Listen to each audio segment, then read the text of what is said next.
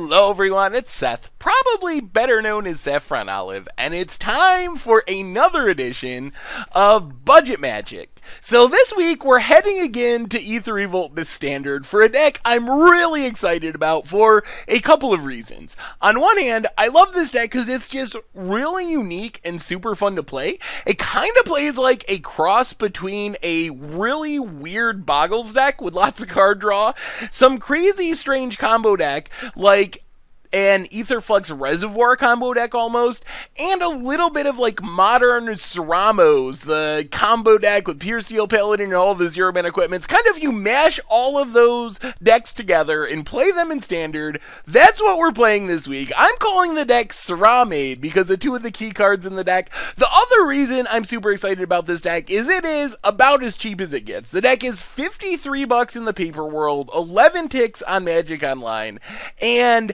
half of that cost in paper, and I'm sure on Magic Online even more, is just from the 8 dual lands, 4 Port Towns, the 4 Prairie Streams. So if you want to go even more budget, you can just get rid of those lands, and the deck's going to be somewhere around $20-25 in the paper world, and like, I don't even know, free online, like 2 ticks, 3 ticks, some dirt cheap price.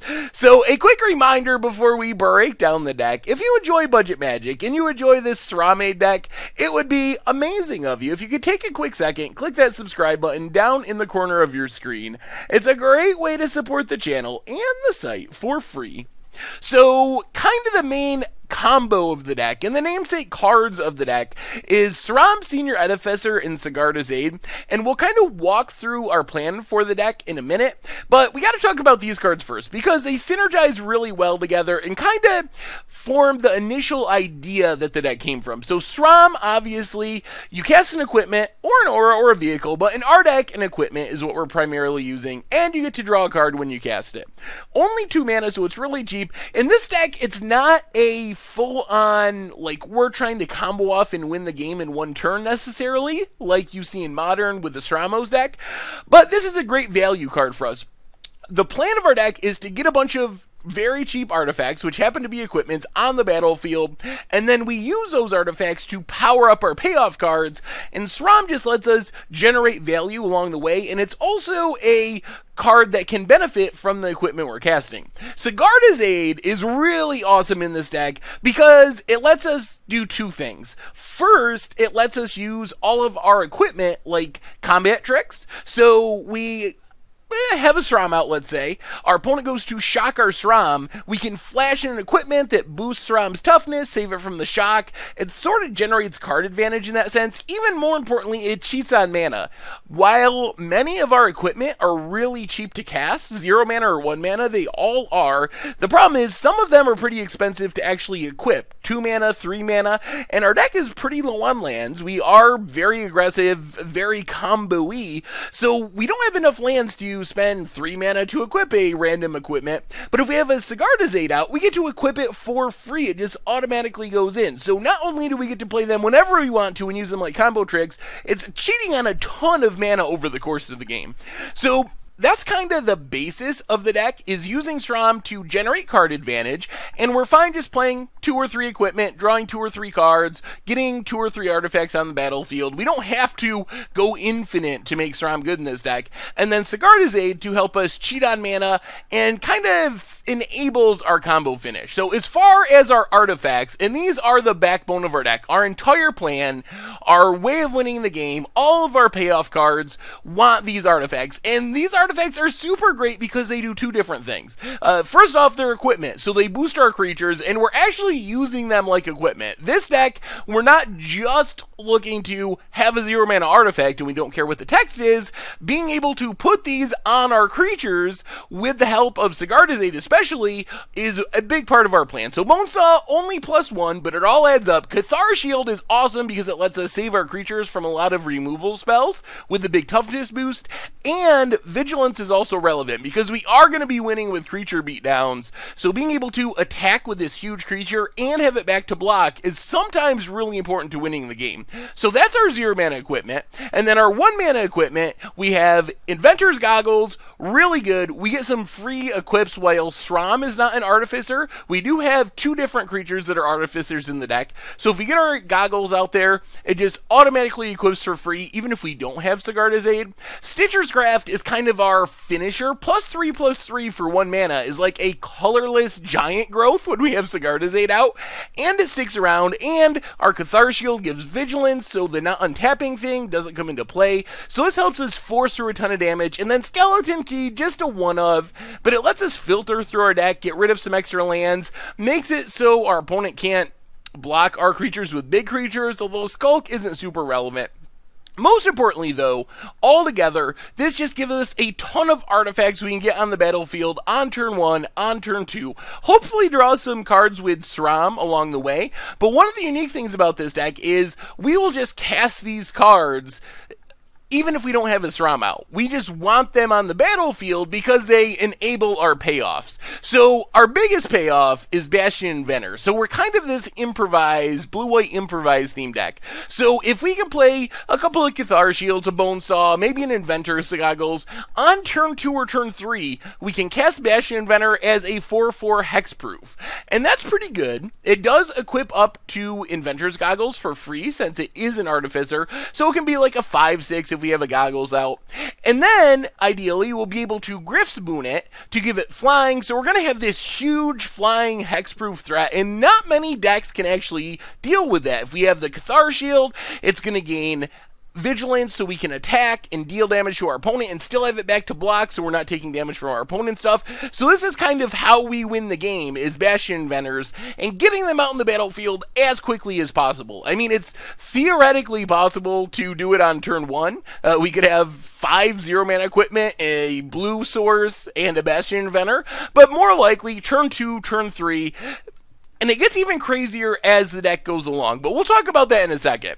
The other payoffs are card draw. So Reverse Engineer, really straightforward. We just play some artifacts, tap them, all those random equipment we have, draw 3 cards, keeps us cycling through our deck, finding Srams and Bastion Inventors and all that stuff. Paradoxical Outcome is kind of the way we actually finish the game, and it allows us to cast all of our random equipment on turn 0, on turn 1, on turn 2, just to have artifacts on the battlefield, to pay for Reverse Engineer, draw a couple cards with Sram to get our Bastion Inventor out, and then what we do is pick up all of our artifacts, draw a ton more cards. Hopefully in those cards will be one of our Sigarda's Aid, and then we replay all of our equipment. We're hopefully drawing some cards with Sram in this process, but even if we're not, it's fine. And when we have the Sigarda's Aid out, all those unequipped random janky equipment that are sitting out there are going to go on our Bastion Inventor, and the end result is going to be, as early as like turn 4, we can have just this massive flying hexproof Bastion Inventor, 10 power, 12 power, 14 power. We hit our opponent a couple times, game over. So unlike some decks, Paradoxical Outcome is just a good value card in our deck. It does sort of combo with the Sigarda's Aid and letting us get our equipment back to our hands so we can take advantage of the free equip with Sigarda's Aid.